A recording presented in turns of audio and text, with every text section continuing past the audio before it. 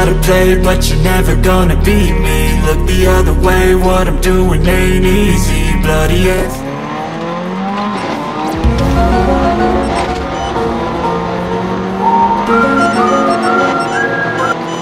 Really, nigga?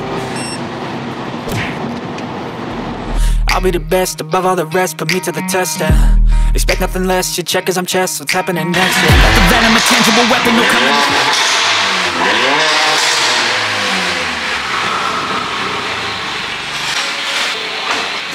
So, welcome to my guys' channel, to my welcome. My name is Adrian Low. In this vlogging today, I want to change the adjustable PCBYTE for my CLA45. So the main reason that I want to change the adjustable for this ride is because first thing, the original suspension is quite stiff. Actually it's terbalik, it's opposite.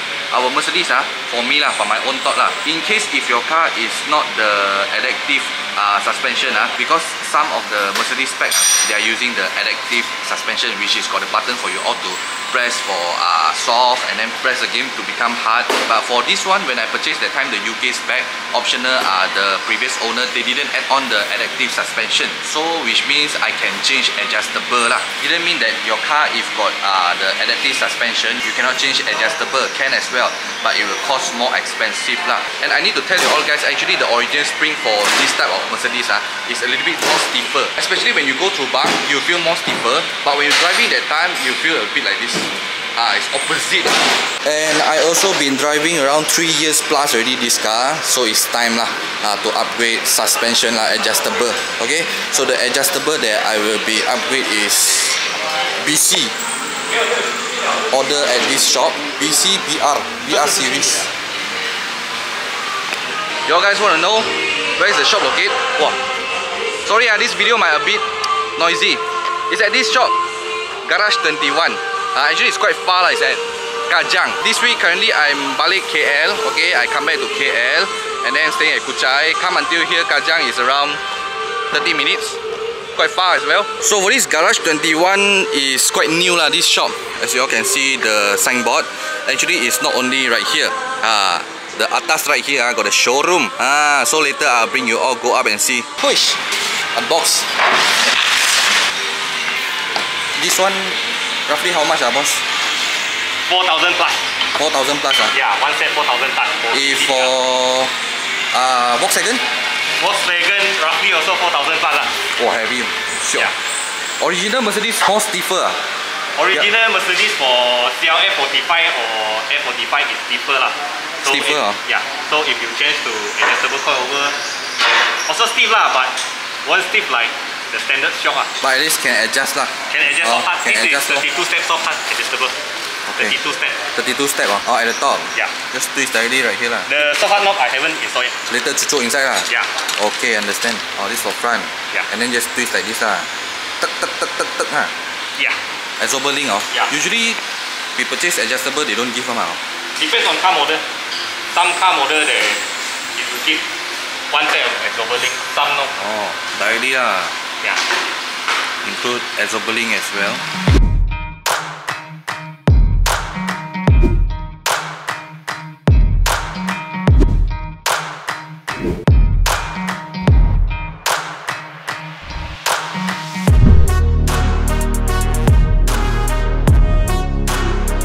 Actually, I also not sure why they say that A-class original is more higher, and for the CLA, this is still original.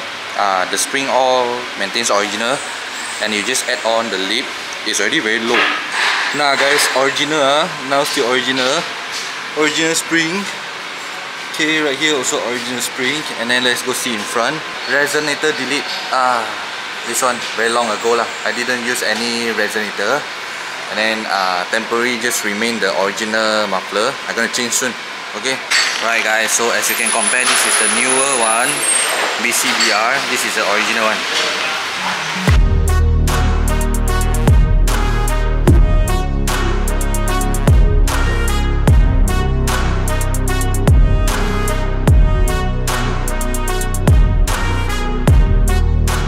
This is a back suspension, original, and this is the new one. Oh, so nice. See?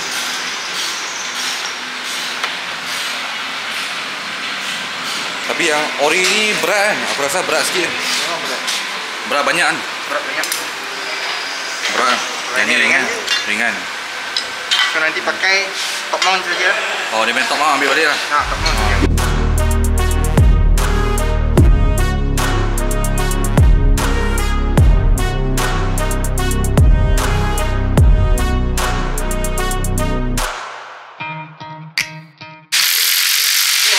Right now, we're just gonna use back the top mounting. And also this rubber. This rubber. This one. Ini dia pakai balik kan? Yes, kalau top mount dia pakai balik dekat dia punya rubber. Okay. Tinggi rendah dia adjust kat sini. Oh, adjust. Yang ini dia ketat tak ketat? Yang ini. Yang ni? Yang ni untuk dia punya soft part. Oh, soft part. So, after this tutup ni, dia tak boleh adjust lah? Kena adjust siap? Boleh. Yang ini duduk di bawah kereta. Oh, bawah bukan kereta. Bukan di dalam. Oh, okay, faham. Ini top part, yang ni bawah dia. Okay, faham. Kalau kita adjust satu klik and then kita try drive, memang tak ada rasa lah. Kalau kita adjust 3 klik 10 klik atau 5 klik, kita drive 2-3 hari, kita try adjust soft balik 5 klik atau 10 klik, dia akan rasa lah. baru kita akan perasan. Okay, faham. Kita tak akan perasan on the spot lah. Unless kalau kita try paling hard maximum 30 klik, paling max lah, maximum 30 klik lah. Rasa keras. Okay. Masa dia orang pasang, nak kena compress lower arm dengan spring baru boleh masuk skru. Yang kalau ni yang ini ngam-ngam je, tak payah compress, dia keras siap-siap. keras siap-siap lah. Macam ini dia soft, banyak main. Okay. So walaupun yang ni kalau tukar BC ni dia lebih soft, tapi dia body roll tak macam original. Originalnya lagi baik sikit.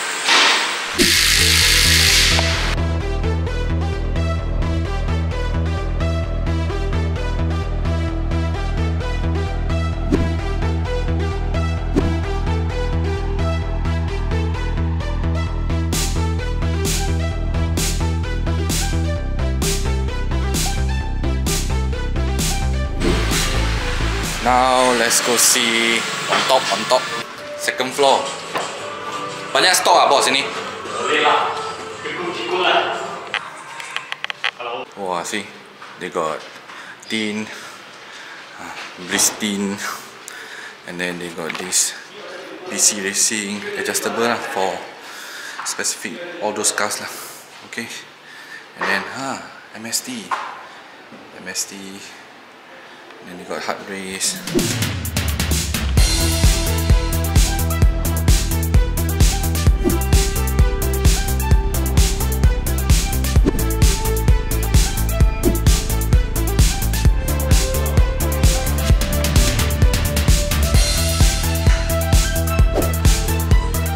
So now let's just going back to see how they done my car already.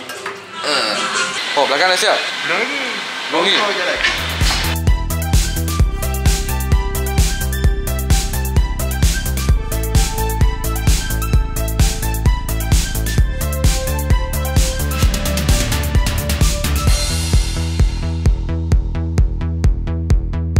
Oh, tired.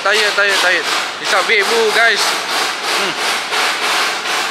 So actually it's not very hard to assemble lah. It's just adjustable. What you need to do after done is you must alignment. Must go to alignment your car lah. Almost the back part is done already. Just left the front part. Quite fast also. Cepat juga. So besides that, my car, see, full man. See all these parts. So hard race, gap to this car, Honda Civic. This is their team car lah. Audi TT, you can see. Oh lama, the intercooler so big. This one I heard he say, if not mistaken, almost 400 something horsepower. This right. I'm not really sure you all know where is this place or not lah. Garage 21. It's just open I think 1.5 years. It's located right here lah, Kajang. If you all know this area lah. Kalau korang tahu area-area ni kan. Baru lepas highway dekat sana, datang, pusing, sampai dah. So dekat sini, if you all at right here, you all want find, kalau korang nak cari suspension, lower arm, hard race, intercooler pula, exhaust system lah, tapi dia selected cars lah. Ataupun korang boleh pergi ke dia punya Shopee, ada banyak barang korang boleh tengok di sana. Kalau boleh nampak kereta korang punya barang, korang datanglah sini, directly pasang dekat sini senang. Actually mereka adalah distributor lah untuk works engineering. Works punya boost meter, Works punya meter tu semua, ataupun Works punya performance part, mereka dekat atas ni ada jual. So korang boleh directly pasang dekat bawah sini, senang sikit. Wah, depan cepat. Screw je. Sekejap je. Hantar lagi sikit. Macam ni je, berapa nak je kau tim. Lepas tu dia punya exoberlink kena, dah pasang lah. Dekat settle. Sebelah lagi.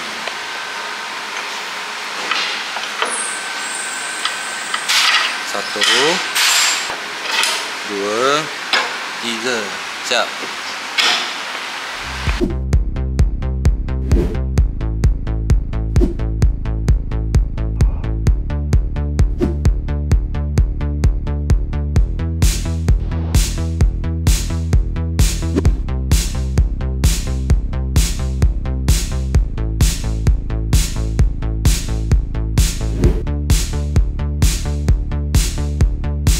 Finally, almost done.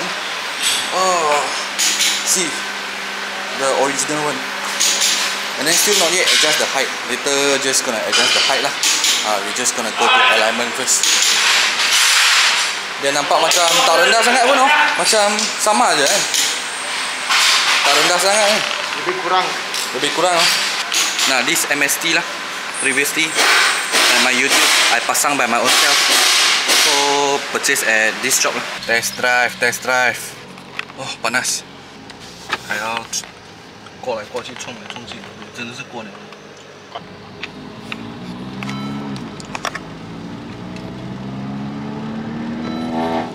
这边附近也是有 alignment 啊。有，在那边很靠近了，可以讲。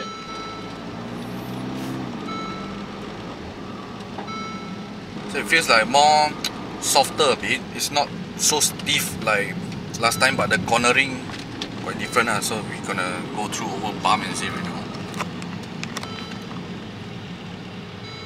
Wow.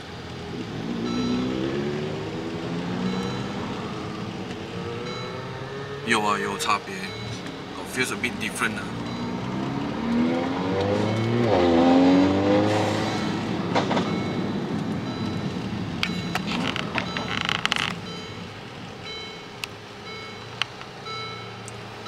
But later we're gonna try and see cornering maybe tomorrow.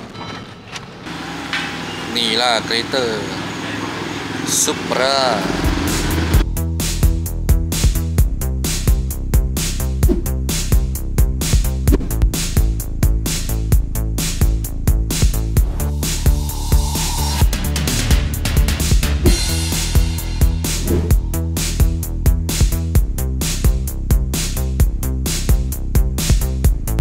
Counterclockwise is softer lah. Softer lor. Then clockwise is harder lah.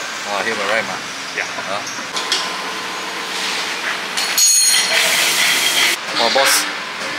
Then what Very late Very late. Usually what time close 8 7 Yeah. But then what to do? See, still got car in front. Still got so many car. Cannot close. So guys, update.